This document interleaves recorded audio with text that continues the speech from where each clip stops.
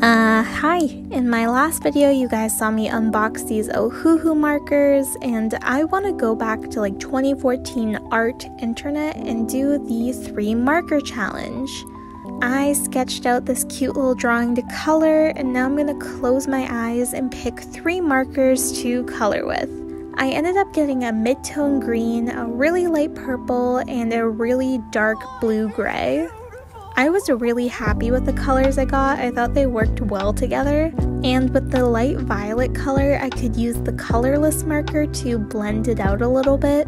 I was also able to blend the green and the dark gray blue marker really well to get a really cool effect on the hair. I'm really happy with how this drawing turned out. It kind of reminds me of Splatoon a little bit. But if you guys are interested, I actually put this drawing up on my shop, so if you like it enough, you can grab it.